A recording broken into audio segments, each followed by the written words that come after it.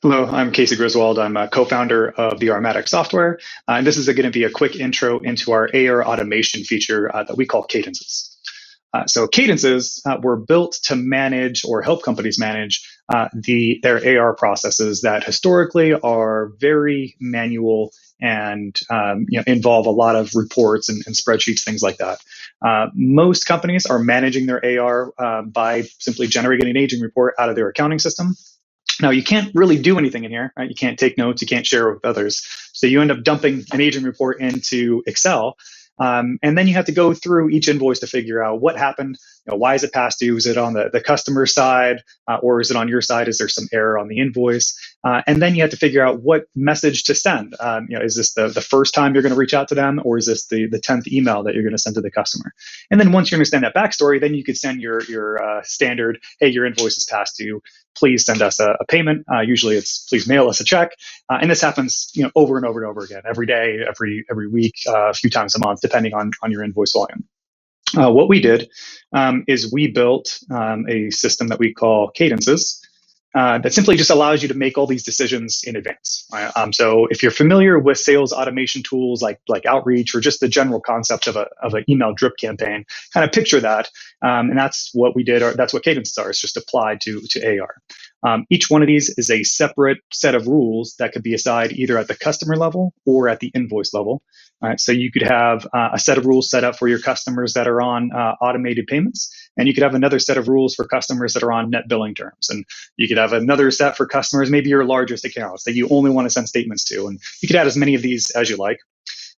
Within each cadence, you simply plan out your ideal process from start to finish. So the first step in this example cadence is to deliver the invoice. So, and a quick little note here, it doesn't matter if the invoice was created in an accounting system and synced over to Armatic, or if the invoice was created in Armatic and then synced over to the accounting system. They're treated the same way in the cadences. This particular step here is based on when the invoice is created. So anytime an invoice is created for customers assigned to my slow payers cadence, the first step is to automatically deliver this email here. Here's a preview of what that email will look like. You could pull in placeholders like the invoice number, the invoice due date, customer name, as well as a call to action. In this case, it's just going to direct them to an online version of that invoice and opt to present them with electronic payment options. Here's the settings for this particular step. I could copy the company email address, like accounting at my company name, something like that. I could also, if I have ownership set up, which could be set up in Armatic or mapped over from Salesforce, I could copy account managers and sales reps on specific messages. This particular step is set up to go out automatically, as most of our customers set up all of their early stage activities, up to about 60 to 90 days past due. You can pretty safely automate. That way, your team just doesn't have to be involved in every single one of those decisions, and every customer is going to receive the correct level of attention automatically without you having to do anything. You could attach the Invoice Pdf to this message. It'll be an attachment to the email. And the email itself does not come from BlueSnap. It will come from your email provider. We connect to Google Apps, Microsoft Exchange, or a custom SMTP server. From there, if the customer pays this invoice, that's perfect, and the payment could be processed in Armatic, or a check could be recorded in your accounting system. In either fashion, once this invoice is paid, all of the other steps are going to be removed. If it's not paid, however, it just continues on down the list. So this is a reminder that's going to be set up to go out a day 15 after the invoice is due. This one's at day 60. The content, again, is fully customizable, as well as the look and feel of this email itself. You could add tables and images and links and videos. We even give you access to the HTML, so you could really customize the messaging to match your brand. And you could add as many steps to a cadence as you like. These are all the various triggers, right, based on a customer when they're created, if they update their payment information, the invoice itself, creation dates, due dates, expected payment dates. All of that stuff is built into here. You could trigger messages based on the oldest invoice, which is great for larger accounts that might have multiple invoices open at any one time. We could trigger statements to go out on a specific day of the month. We could trigger messages if the payment has failed, which is really helpful if you have customers on autopay. You say, hey, your credit card declined, click here to update a new one.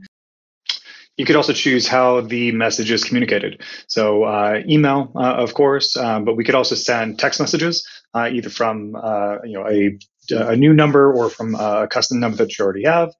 We could send out physical mail. So for those customers that just really want their invoice in the mail or printed, we can print, stamp, and mail invoices, collection notices, statements, things like that. We could remind someone on the team to call them. So this is not an automatic call. This is a reminder task. Excuse me, a reminder task that someone would be reminded that, oh, hey, at day 60 past due, you wanted to call the customer and ask about this and confirm their account number, things like that. We could also kick off an internal escalation. So this would be a email that is not going to the customer, but to a specific address, typically someone on your team, like, hey, stop working on that account. They haven't paid their invoice. And again, you could add as many of these steps to your cadence as you like, depending on which step you choose. There's different options available in terms of the number of days from the event. You are limited to 4 characters. So after 999 days, you're on your own. From there, once the invoice is customized, you would create a cadence assignment rule to assign these cadences to the customers or types of invoices that should pick up or should follow that workflow. So for example, you could say, all right, any invoice that looks like this, any invoice that the balance is greater than $10,000, well, then that invoice should follow this cadence, the rules associated with this cadence. Or any customer, go back here, any customer, right, that was created after this date, or has a payment method on file, or is set up for automatic payments. I mean, there's multiple options you could choose from.